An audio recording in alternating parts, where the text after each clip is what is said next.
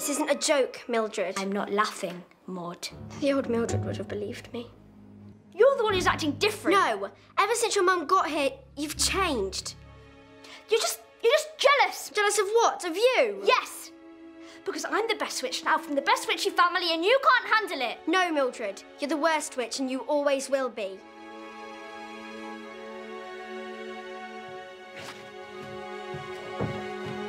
It was my dream to study at Cackles.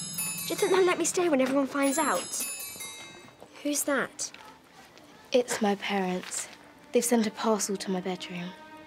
You go. I'll meet you in potions. I'm so sorry. I was put on the spot. The position's still open if you want it. Why? Seen it too busy? Well, yeah, but... So I'm second best. No. Maud, please. I have to prepare a presentation about witching traditions around the world. I need your help. Can't, sorry. I'm going to a party after lessons and I need to get ready. I can't believe you're hanging out with Felicity now. Are you really that mad at me? Not everything's about you, Millie. You just can't handle that you're not the centre of attention anymore. It's not true. I'm with the real winners now. It's where the new Maud Spellbody belongs. Millie, I was being selfish before, but I can still help you with your presentation. Maud, I've already given my presentation. Ethel won the badge. It's okay, honestly. Was this really all about being my deputy? I suppose I've just been feeling like I don't fit in lately. You and Ethel have the head girl contest and Enid's becoming a sports star. I am so sorry. Please, will you be my deputy? If you still want me. I need my best friend by my side. Someone who's clever and kind and always has my back. Miss Harborough, you must listen. Mildred was framed. The subject is closed. The subject is not closed.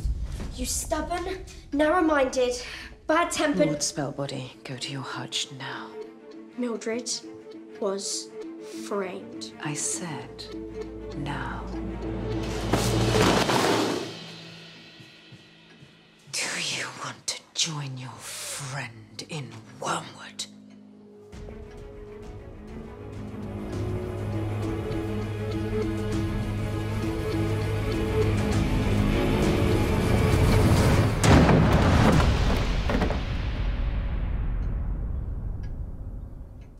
You had to make this all about you, didn't you? About me?